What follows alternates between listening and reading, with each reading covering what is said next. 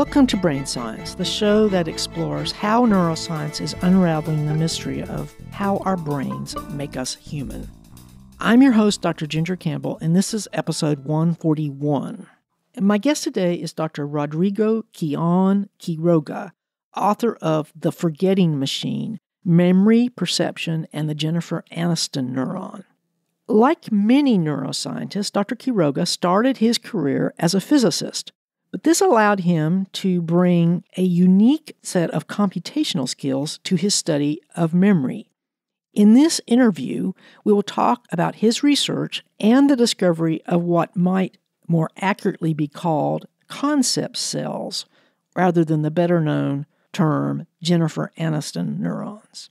I will be back after the interview to review the key ideas and to share a few brief announcements. As always, you will find complete show notes and episode transcripts on our website at brainsciencepodcast.com.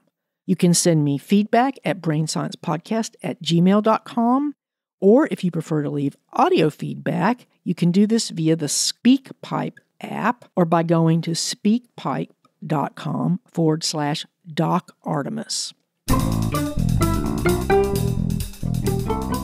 Welcome to the show, Rodrigo. Thanks. So at the beginning of The Forgetting Machine, you mentioned that you began your career as a physicist.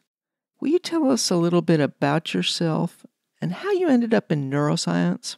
So yeah, it was a long way. So I started in physics, and when I was a student, I was fascinated by relativity, time travels. I guess I like science fiction a lot. I like these ideas of getting into a ship and traveling closer to the speed of light, and then going to the future, if it is possible to pass the speed of light and so on. And then I was very interested in cosmology. But as I kept on progressing in my career, I started to get less and less interested into that because I thought too far detached to reality for my liking. And I ended up doing a final year project related to EEG signal, electrographic recordings, and chaos theory. And then I went to Germany, so I got my degree in physics, but then I went to Germany and did a PhD in applied mathematics. And I learned some methods, how to process data and so on. But I was always interested in how the brain works. And then I did a postdoc in another place in Germany working on dynamical systems and statistical mechanics, but I was still interested in how the brain works. And at some point, I had the opportunity to apply for a fellowship, which was in America and was targeted as hard scientists wanted to jump into neuroscience. And that's what I did. So I got this fellowship. I went to Caltech in California. And then I started really learning how the brain works. And the disadvantage is that I was a bit older than, the other people studying the brain, but I had a whole baggage of tools and stuff that I learned from my background in mathematics and physics. So I started using these things, and that's how my career in neuroscience started. Great. The reason I asked you that is because a lot of my listeners are from a lot of backgrounds, and some of them are interested in getting into neuroscience, and they tend to think, well, it's too late. And I try to tell them that just about whatever field you're in, you've got tools. Yeah, well, I started in neuroscience when I was in my, early 30s. Right. So at the end of the day, I'm nobody to give advice to anybody. But for me, what I will tell my children is just do what you want. If you feel that you really want to do that, just jump. Just do it. Otherwise, you are kind of stuck doing something that you really don't enjoy, and that's a pity. And by the time I moved to Caltech, that was the only thing that puzzled me. I really wanted to know how the brain works, and was lucky enough to finally got into working in that. And where are you now? I'm in Leicester, in England. Okay. And you've been there for quite a while? Yeah, more than 10 years. Yeah. Mm-hmm. Good. So what's the main focus of your work? The main focus by far is memory. So I'm interested in how memory works. And when I say that, I really mean getting, as a physicist or as a mathematician, I really mean getting into the details. If somebody comes and tell me, well, you encode something and then you rehearse it and then you consolidate it, that's not enough for me. I know that the brain has millions or billions of neurons, and I want to know how these tiny little neurons make me remember, the Fifth Symphony of Beethoven. How can it be? That seems like magical. And yeah, I record activity of neurons, and I want to understand how different sets of neurons in different areas encode our memories. Great. And how do you use your computational skills for this? I got a lot of background in signal processing, and when you record signals from the brain, they are quite challenging. You really have to dig into the data to get the results. And the most famous discovery from our lab is these things that people call the Jennifer Aniston neurons. And these are neurons that nobody could see before because they didn't have the computational tools to see these neurons. So the neurons were always there in the recordings that people have been doing for years, but nobody was having the mathematical tools to really identify these neurons and see what they do. You say many of your audience, there are people from different fields. There are tons of people from physics that they are into neuroscience. It's really surprising. I mean, you get to know some famous neuroscientists, and after talking a while, you realize they come from hard sciences, that they weren't trained as neuroscientists. Mm-hmm. And I think that that's an advantage that people from hard sciences can, or that's a different focus that people from hard sciences can bring, that we have a sort of tools that we learn in our studies that we can apply to neuroscience. Right, I agree. So why did you decide to write this book, The Forgetting Machine? It's a long story, but I got more and more interested in trying not to be a classic scientist, because nowadays I think the pity that we have as scientists, or the crime we commit as scientists, is that we focus way too much into our own field. So our view gets very deep, but at the same time very narrow. I mean, we are world experts in our tiny little bit of science. And I learned that there are people that have been thinking about exactly the same problems, but maybe not with the methods we have now. And this goes back to Aristotle, if you like. Aristotle was thinking about exactly the same problems. He didn't know that the thoughts are processed in the brain. He thought the brain was a cooling machine and everything was processed in the heart. He got it wrong in this sense. But the way he was thinking how we think, how we remember, it is very illuminating. And the idea for me is I try to get out of my scientific publishing. I mean, when I publish a paper, I publish for my peers, and I know they will know the literature and all the details. So I publish very detailed papers, and I don't need to explain the broad context of what Aristotle saw and Descartes and Kant and other people. But when I write for the general public, I like to bring these two views together. No, I like to touch upon the big problem, that is the problem that people have been thinking for thousands of years, especially philosophers. And then I want to get into the details of what neuroscience has told us in the last years. So in part, the goal of the book is to bridge these two views. But to be completely honest, I have one very specific goal when writing the book. An editor asked me if I would like to write it. And I remember when I was a teenager, I wrote a book called What is Relativity? It was a very small book, and that decided me to study physics. Reading this book was the big thing that made it for me. Mm-hmm. And I thought, well, if I manage to convince one person, just one, of how fascinating neuroscience is, and maybe there's a high school student reading the book and will say, wow, that's what I would like to do, and I will study that. Well, I think my purpose is fulfilled. That would be really rewarding. Did you at all want to overcome sort of the superficial information that's out there about the Jennifer Aniston neurons? That has been my karma for many years now. So just to put it in a light way, speaking seriously, I mean, I published this paper. It was published in perhaps the best journal that is around called Nature. It got into the media, of course. I mean, the media will see, well, a paper in Nature with Jennifer Aniston on it. It's like a perfect combo. So it went into all major newspapers. It got a lot of publicity. But that really hurt me. I mean, I was very happy because I was thrilled. It was the first time that I was in the news, and it was everywhere. New York Times, I mean, you name it. I mean, it was everywhere. But that gave me kind of a sloppy reputation among my colleagues. So it took me a while to publish the paper following this one because people won't take it seriously. And I would say, well, it's not my fault. The neuron did respond to Jennifer Aniston. What can I do? It didn't respond to Einstein. It did respond to her. So that's why it's called the Jennifer Aniston neuron. So still like 10, 15 years later, I mean, whenever I give a talk, people laugh a lot about this Jennifer Aniston neuron. And I always start saying, look, don't laugh. I mean, it's funny, we can have all a laugh, but please don't be stuck with that and dismiss the serious part, because these neurons are not just fun. I mean, they're telling us a lot of how the brain works. That's what I'm trying to convey. And that is really why I read this book, because I've been doing this show a long time, and I don't do many books that are really aimed at general audiences anymore, because after 11 years, I'm more interested in the more complex books. But This is one of the things that attracted me to this book. And also, I've always been really put off by that. And I was really glad to see you explain the real science. And so we'll spend a few minutes on that in a little while, but we need to work toward it. So the focus of the book's memory, but you start out talking about perception and vision. Why is that?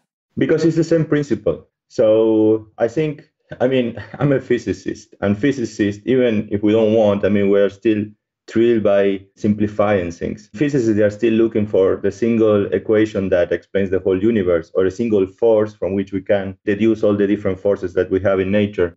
And I love the idea that although perception and memory, they are different things, there's a very basic principle that rules both. And I think it rules also consciousness. I think it's a very, very basic thing. And if I say it to you, it will sound obvious, but as obvious as it is, that helps me raise my case very naturally. Because if you know just a little bit of neuroscience or about perception, you know that we see very, very little. What we see is more or less of the size of a little coin that we can hold with the arm stretched. So if we hold a coin in front of us with the arm fully stretched, that's more or less how much we see in focus. All the rest is diffuse. And we know that very, very well. It's very easy to test also. But now when I look around, I don't see like little patches of the size of a cone around me. I see a full thing. And then how can I see like that? Well, the idea is that it's a construction. What we see in front of us is a construction by the brain. It's not the eye, the one seeing, the one that is creating the perception is the brain.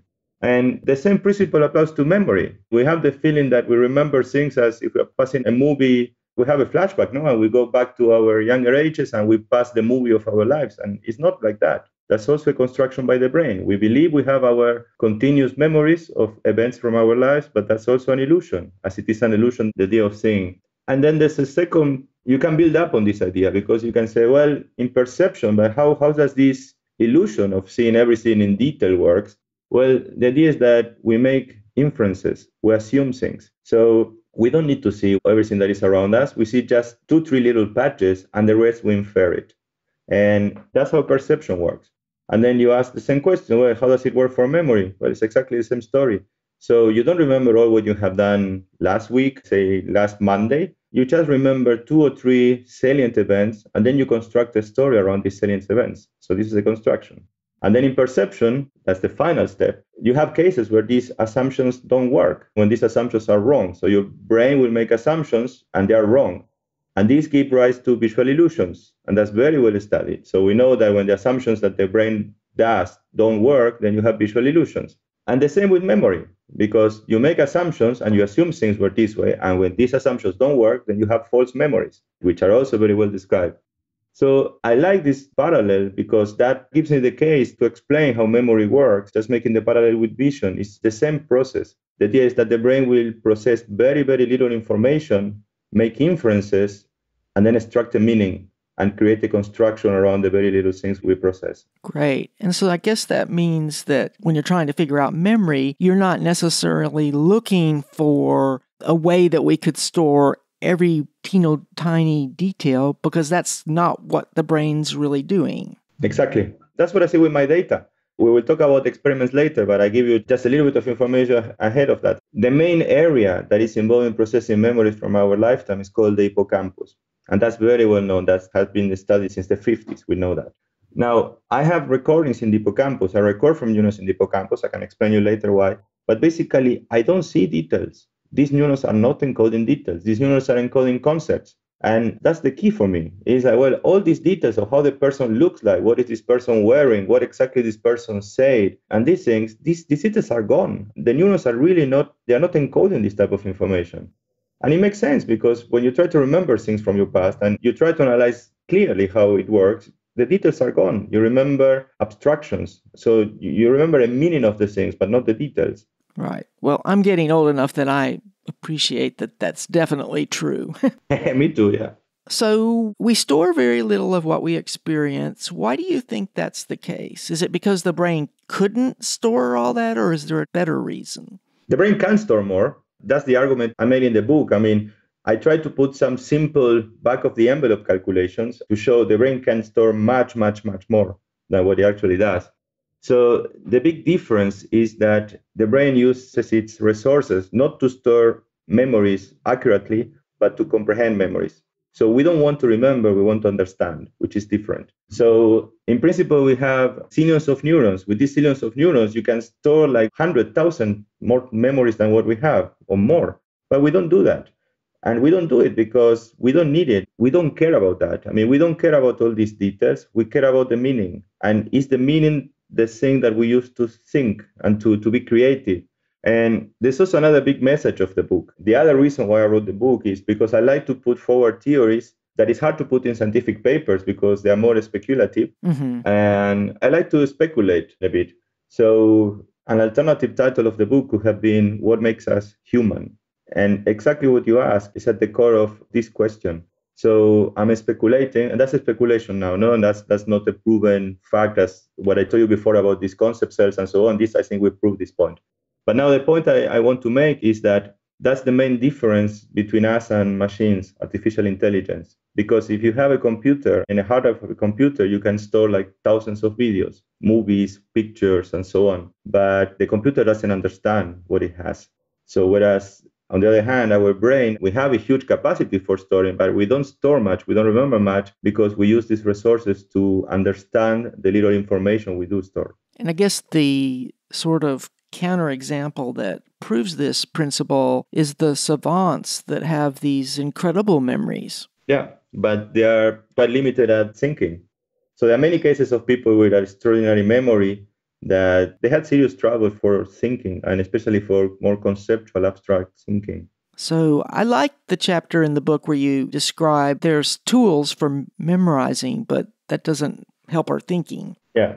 It's the same discussion, no? Because if you start thinking, you're saying, well, it's the question you asked before. Why don't we remember more? We have the neurons. Why cannot we use these neurons to remember more? And then you realize, well, the reason is that we don't want to remember. We want to understand. That's how our brain works. And then if you start thinking broadly, and that's what I told you at the very beginning, I mean, these are issues that other people have been thinking of. You can start thinking about the educational system. And I don't know how it was when you were a student, but I remember when I was a student, basically, I was mainly memorizing things. When I was a high school student in school, I was memorizing things, then had the exam, then repeat all the things I memorized, and then we go into the next subject. And then I memorize things again of a completely different topics, repeat it in an exam or write them in an exam, and then to the next subject and so on. And people don't know how the brain works because that's exactly what the brain doesn't do. So we are forcing the brain to do something that is not built up for doing. I mean, the brain is built up for doing something much more interesting, which is processing this information. And that's why I criticize a little bit these mnemonic techniques for remembering more. There's nothing wrong with them. And there are tournaments about this and they are fun. I mean, and I have absolutely no problem with them. What the problem I have is when these methods are used to try to improve the performance of a kid at school, because this is going against what you really want, because you're getting this kid to remember more rather than thinking. And I think the educational system has to spend more time in. So first, it has to think, well, it's impossible to remember these 1,000 topics in 1 year. It's way too much. All the students will forget that. So let's focus instead of in 1,000, let's focus in 200, but let's make sure this gets very well settled and we can think about that and we can understand this information rather than bombarding students with information that it will be lost. Well, I agree with you. I was never a memorizer, and the only times in my life I've ever crammed, yeah, you can do okay, but you forget it as soon as you're done taking the test. Yeah. In fact, by the time I got to med school, well, first of all, I struggled because I wasn't a memorizer, but I developed the habit of I'm not studying the day before the test because anything I put in my brain the day before is not going to have it the day after the test. What good is it going to be? Yeah. Of course, I wasn't at the top of my class, but I had the information I could actually use. I don't know if it happened to you. I remember when I was a kid, when I studied for an exam, when I did study for the exam, and then the teacher will come and I say, sorry, let's do the exam next week because there was, that was horror because I said, oh my God, because I had all this knowledge, like very labile, and I knew that the day after will be gone. And that's the way I used to study. But it wasn't me. I mean, everybody was like that. All the kids that didn't study, they were happy because they won't fail. But all the ones that studied, they were like cursing because they were thinking, no, I cannot remember this one more week because it will be gone. So I have to study everything from scratch again. Of course, memory is not the only thing that the educational system ignores. I want to take a few moments to thank everyone who supports brain science financially via premium subscription, Patreon, or direct donations. Your support is essential because although this show started as a hobby, since my husband died in 2015, the income from brain science has become an important part of my budget. Without your support, I will not be able to devote the necessary time and energy to continuing to create new content. If you'd like to learn more about how you can help, please go to brainsciencepodcast.com/donations. Let's talk a little bit about your ideas about how the brain represents concepts. That's more or less what I discovered. I see neurons that they represent concepts. So people talk about the Jennifer Aniston neuron. What is the Jennifer Aniston neuron? It's a neuron that will fire to any picture of Jennifer Aniston I showed. So it doesn't matter if it is Jennifer Aniston from front view, from profile, with particular haircut, with another haircut, it will just fire to Jennifer Aniston. And that's why people talk about the Jennifer Aniston neuron, because it was actually the first one I discovered. And as I discovered this one, I discovered another neuron that will fire to Halle Berry, and another neuron that will fire to the Sydney Opera House, and another neuron that will fire to the Tower of Pisa, and so on. Now, the important thing is that these neurons don't care about the details. And that's what I was telling you before. I mean, no matter which picture of the Tower of Pisa I showed, the neuron fire. And even if I write the name, so say the Sydney Opera House neuron, I mean, I showed the Sydney Opera House from different views and so on, and I wrote the word Sydney Opera, and the neuron fired. So this means that the neuron is firing to the concept and not to the particular pictures or stimuli that I use.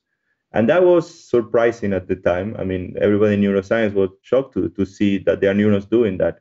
And these neurons are in a memory area. And then this comes full circle, no? Because it's like, well, why do we have neurons firing to concepts and not to details in an area that is known to be critical for memory?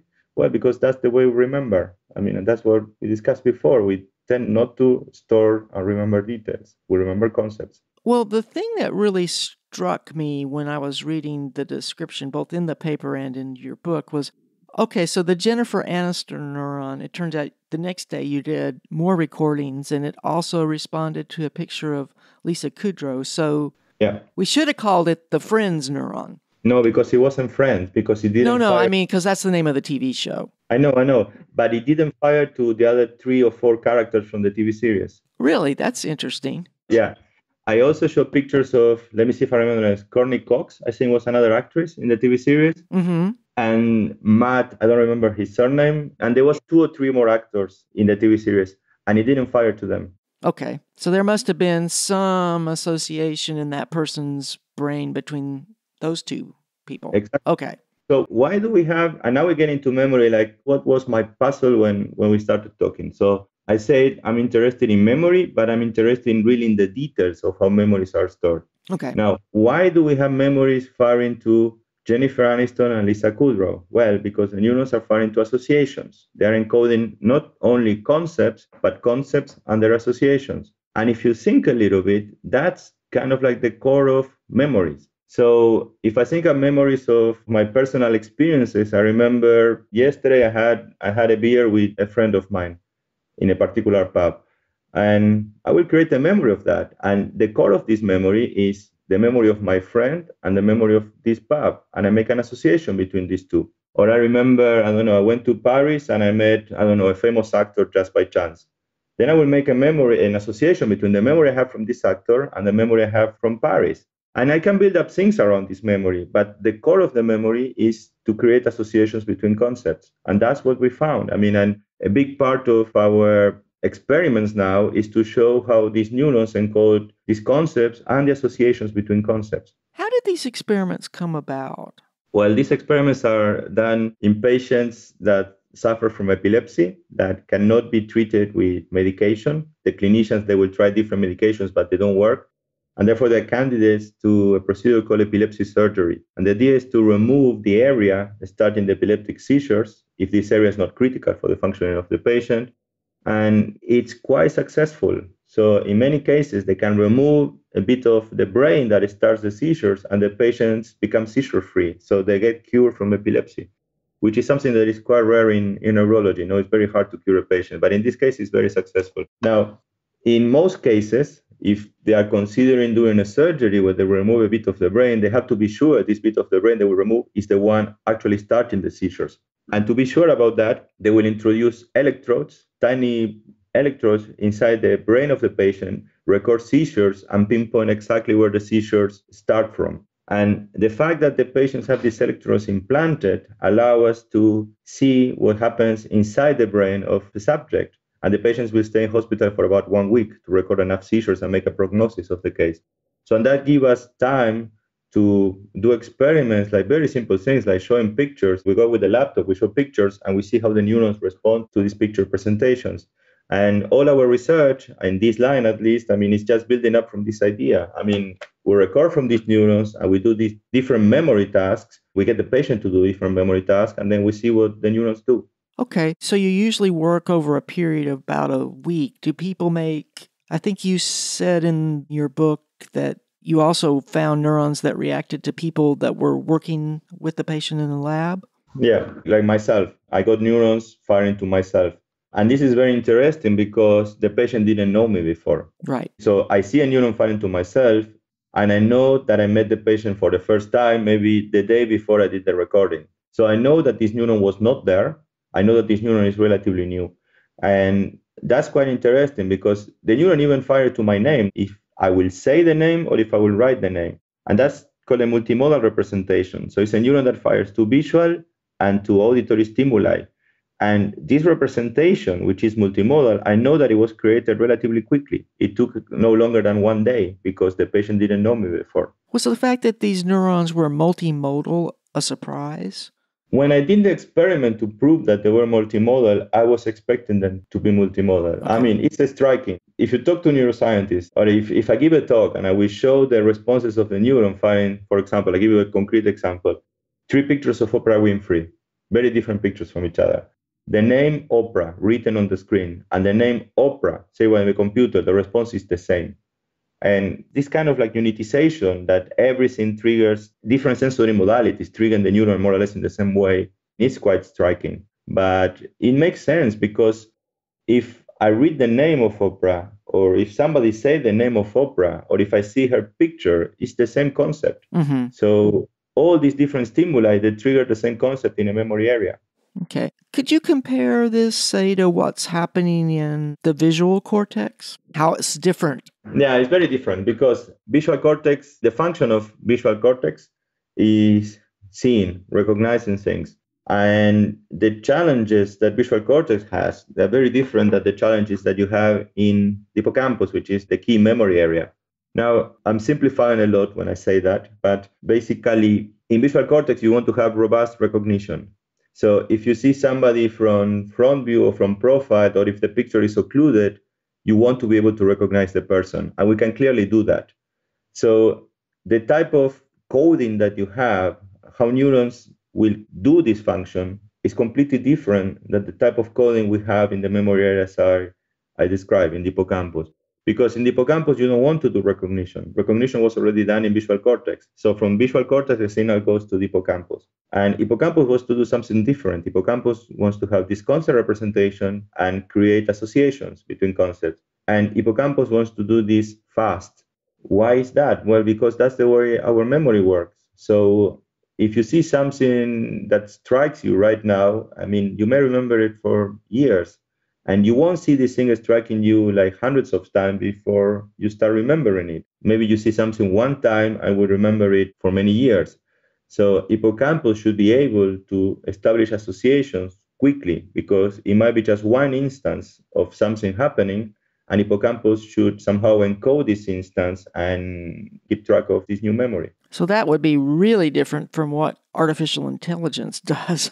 Yeah. And you wrote in the book that when you're looking at your recordings, you can actually predict what the person's looking at if you're taking a recording from the hippocampus, but not if you're taking one from the visual cortex. We don't have recordings in visual cortex. So I guess that's not a good comparison.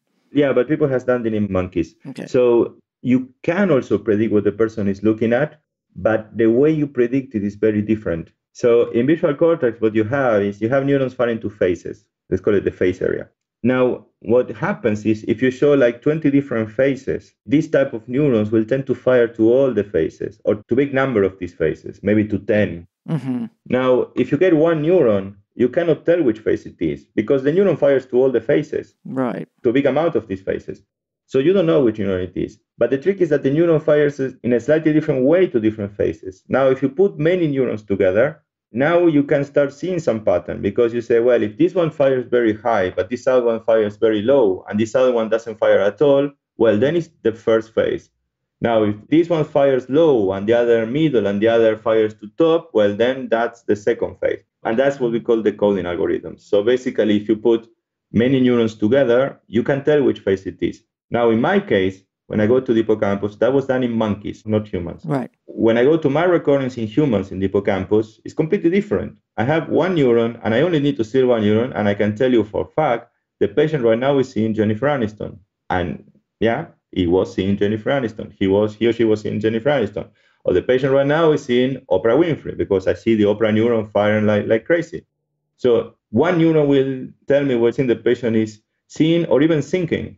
I can have the patient closing their eyes and say, well, think about one of these 3 or 4 people, and I can tell you which person the patient is thinking of if I have the neurons firing to these persons. So it's a pretty powerful method, but what about the limitations of this method? It's not limitation because I don't want to read the mind of the patient. I mean, that's not my goal. I want to understand how the brain works. So for me, it was very telling that I can tell what the subject is seeing with single neurons because this means a completely different code than the one happening in cortex, as we just described. Well, it makes sense because one is for perception and the other one is for memory. And then this thing of thinking about a concept and seeing if the neuron fires or not is also, I don't want to read the mind of the patient. I mean, that's his private mind. But for me, it's kind of like, it's a very important scientific information because it means that what in neuroscience we call it can be top down. So you don't need to show a picture to get the neuron to fire. It can be the internal thoughts of the patient that makes this neuron fire. Well, what I was really trying to get at is since these experiments are done over about a week, you can't really, in this technique, say much about what's happening over long term in the person, right? I mean, that's a limitation. Yeah, it's a limitation. We can say things, but it's indirect. So that's one of the main limitations we have. That's correct. For example, and we talk about the Jennifer Aniston neuron.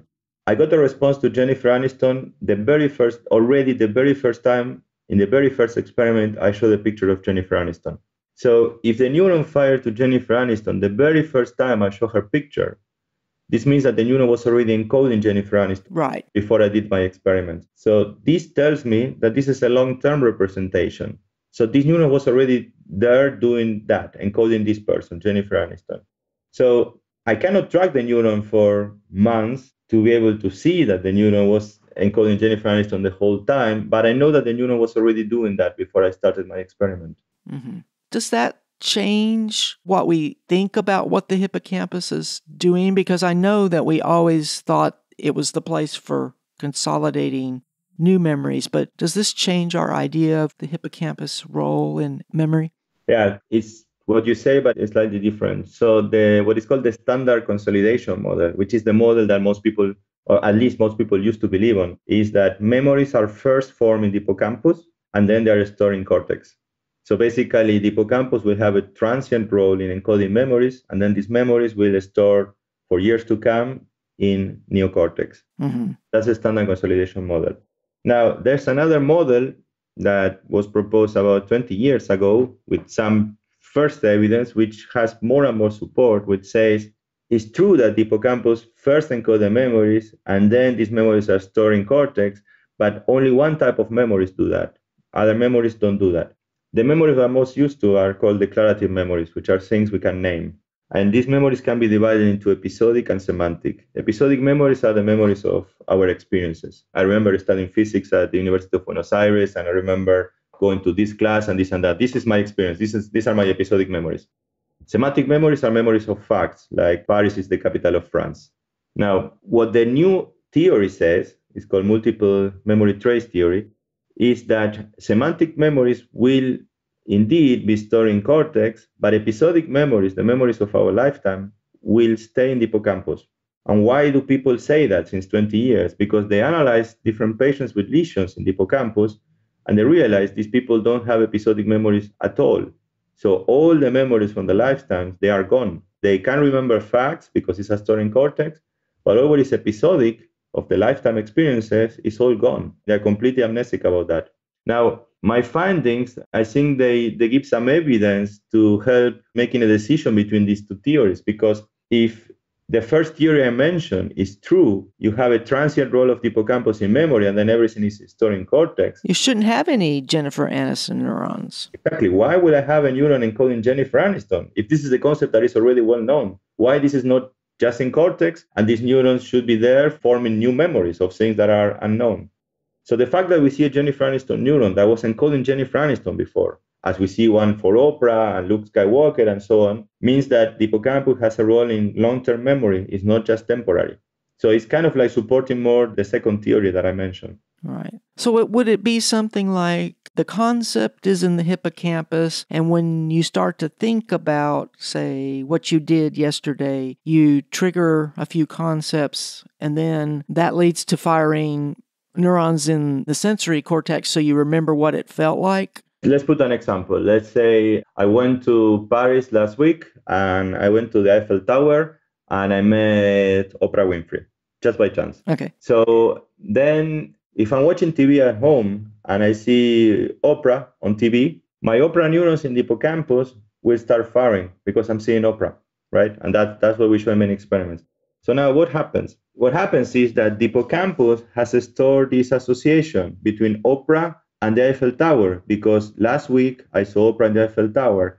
And this will make the Eiffel Tower neurons fire, because the Oprah neurons are now linked to the Eiffel Tower neurons. Mm-hmm. And this is the way we have concept representations and we have associations. And then the associations, this mechanism of storing association by these concept cells, can create kind of like the chain of thoughts. And that's a very famous example of Marcel Proust in Right. The Lost Time, that one thing links to the other and this thing links to the other and so on. And I think these writings of Proust, this beautiful explanation of how I think the hippocampus works. Basically, you jump from one concept to the next one that is associated, to the next one that is associated, and so on. So you create this change of thought. Now, in parallel to this, we have what you say, because now, if I start from Oprah, and Oprah brings me to think about the Eiffel Tower, because I saw Oprah in the Eiffel Tower, the Eiffel Tower neurons in the hippocampus, they are not alone. It's not that the concept is only in the hippocampus. They are also a representation of this concept in cortex. So basically, when I light up the Eiffel Tower neurons in the hippocampus, these neurons will also communicate to neurons in cortex that also represent the Eiffel Tower in a different way, but they still represent the Eiffel Tower. And that will make me aware of the fact that the Eiffel Tower is a tall building, that is a metal, that it has this particular shape, and so on. But all these richness of memories, all these details of the memory, they're not in the hippocampus, they're stored in cortex. Okay. And can we test this basic idea? Is there a way to test it since we can't record in the cortex yet? I mean, the whole loop that I told you, I think we cannot test because we cannot record single cells in cortex. Okay. Because the surgeons will not put electrodes there, because typically they will put electrodes in the hippocampus. Okay. What I can do and what we did in my lab is to show how these neurons encode associations. So that basically allows us to go from one thing to the next. What are you working on now? Well, similar ideas, is keep on exploring, exactly how these neurons encode concepts, how they can create associations, how we store memories, and then the most puzzling thing that I'm trying to investigate, because that's what it gets into the content of the book, that's what it gets into philosophy, is trying to understand how much do we remember based on what the neurons tell us. Because if the neuron tells me, well, we don't encode this, we don't encode that, we don't encode that, well, then I would like to think and say, well, do we really remember this and that as we believe we do? So I think the big question that goes outside the realm of neuroscience is trying to understand how much do we really remember and how do we remember. And I don't want to be speculating. I want to do the experiments to see what the neurons do, and then based on what the neurons do, postulate what I believe happens in real life. Okay. And usually I ask people at the end of their interview for advice for students, but you actually did that at the very beginning. I don't know if you were aware. Yeah. So is there anything I've left out that you'd like to talk about before we close? Maybe the thing we touch more in passing, but it's the last chapter. So of this book, for me, if I have to describe the book in a way, I talk a lot about the book already, but basically all the first chapters are kind of like a preparation for the last chapter. I think that the meat of the book is the very last chapter, because that's where I put my big controversial or more like challenging ideas. Mm-hmm. But I didn't want to just tell the ideas just like that out of the blue. I want to give kind of like a whole context to explain why I say what I say in the last chapter. And the last chapter, I mentioned it very briefly, is basically what makes us human, and is going back to what we discussed at the beginning, is how this process of processing very little information and extracting meaning from this little information is completely different to what other animals do on the one hand and to what computers do on the other. And that's not coincidence. I mean, that's not by chance. I think that's the result of millions of years of evolution. And I tend to believe that this is the most important characteristic of our human thought. There are many, many discussions in philosophy, in science in general, about what's the difference between artificial intelligence and human intelligence, what's the difference between animal intelligence, like a chimpanzee, and ourselves. I mean, why we are much further evolved in terms of intelligence compared to computers or to other animals. And I think maybe my bet, I mean, let's put it like this, my bet is that a key or the key will be this very fact. I mean, the fact that our brain is constructed to understand information, not to store it accurately. Right. And we can form a memory based on one instance. And that's what I keep thinking about when I read about deep learning and stuff. It's always about all these repetitive trials before it can do something and outsmart us, so to speak, but it still couldn't recognize somebody based on seeing them once. Yeah, it needs a lot of training. Yeah. That wouldn't work in real life, in real people life. Yeah, but it's not just that. No, it's imagine that you get it. Imagine that you can create fast learning with artificial intelligence. I don't think that's an impossible challenge. Right. Maybe it has been done. Maybe I should be telling you, no, actually this group, did that. Maybe somebody did it already. I think it's quite likely that it was done.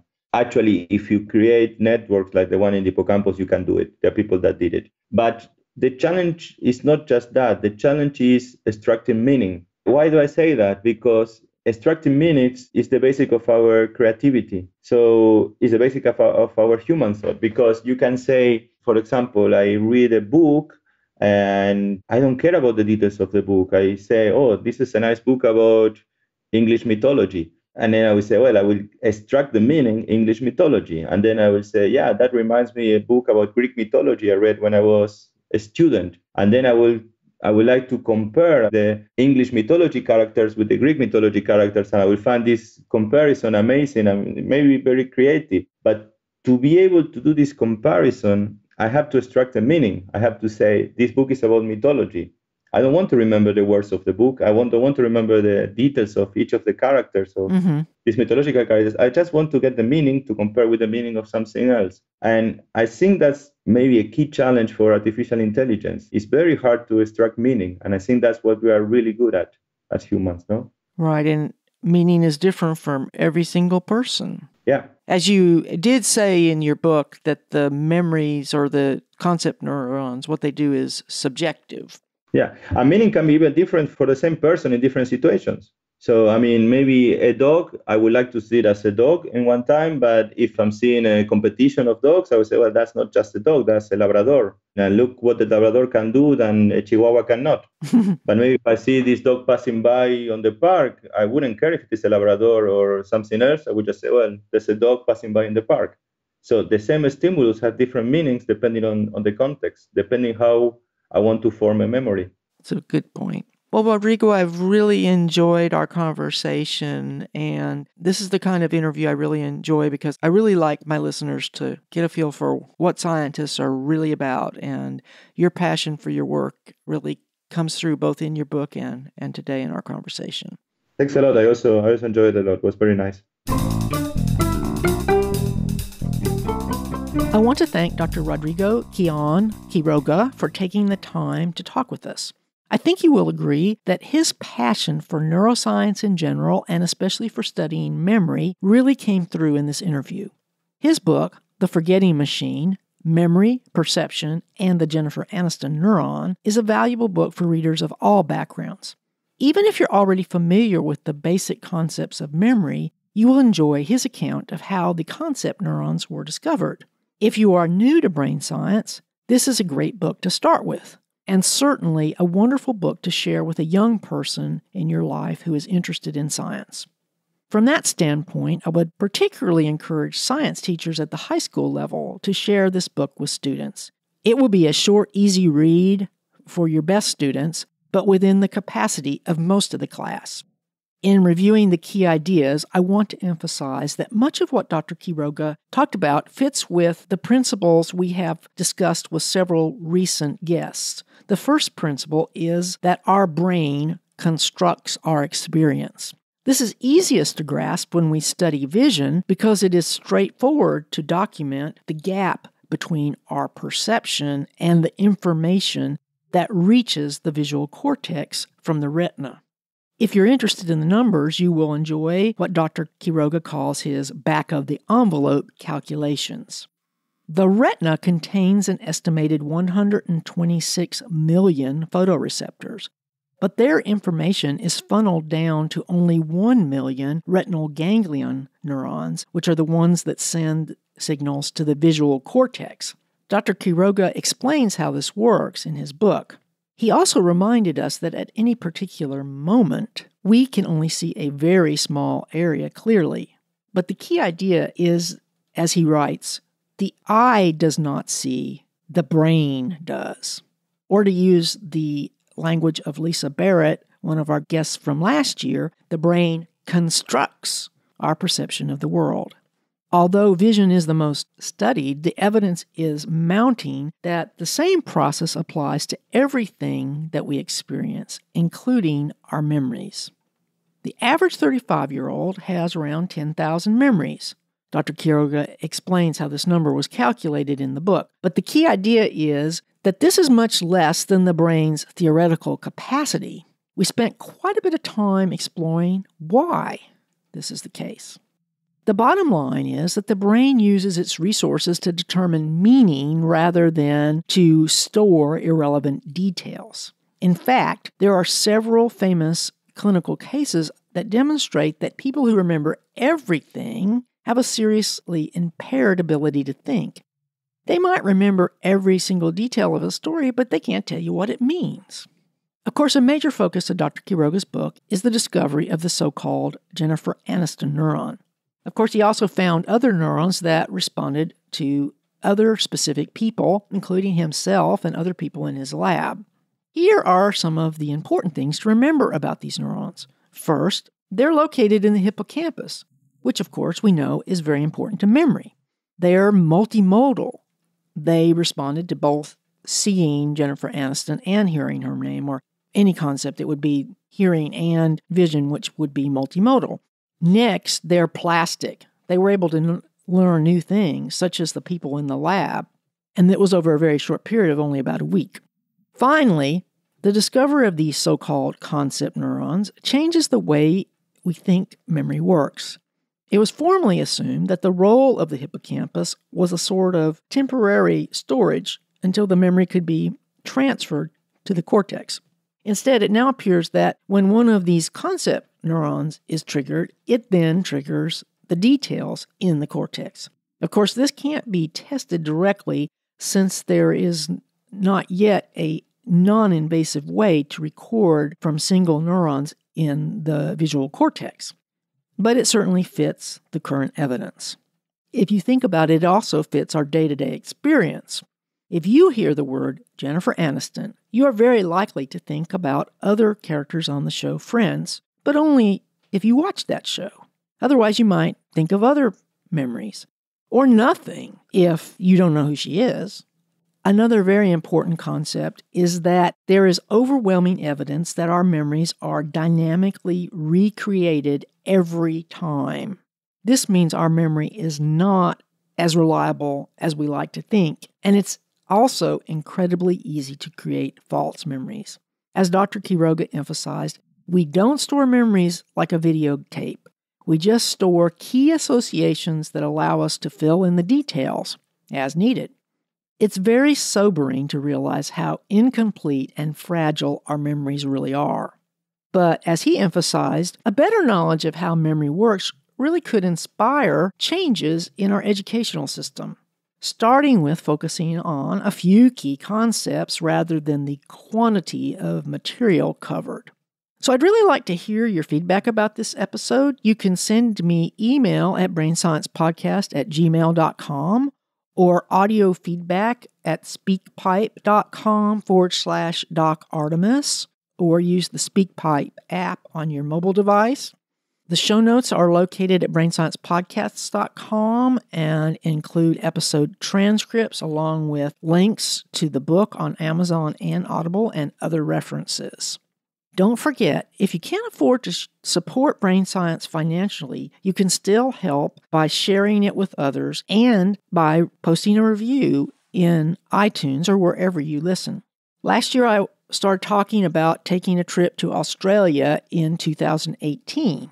And then I realized it would be better to do this trip with a group. So I've decided to move the trip forward to 2019 to allow time to recruit a small group of listeners to join me. When I say small, I mean 10 to 16 people. So if you're interested, you should write to me at brainsciencepodcast@gmail.com. I hope to actually have an itinerary within the next month or so, but since it's a small group, it will be first come, first serve. So if you want to come, please write to me as soon as possible. Next month's guest will be Dr. Michael Graziano, who was featured back in episode 108. We will be talking about his new book, The Spaces Between Us, a story of neuroscience, evolution, and human nature. We will be exploring the importance of the neurons that monitor the space immediately around our bodies. Until then, don't forget to visit our website at brainsciencepodcast.com and sign up for the free newsletter so you can get show notes automatically every month. Thanks again for listening, and I look forward to talking with you again next month. Brain Science with Dr. Ginger Campbell is copyright 2018 to Virginia Campbell, MD. You can copy this show to share it with others, but for any other uses or derivatives, please contact me at brainsciencepodcast@gmail.com.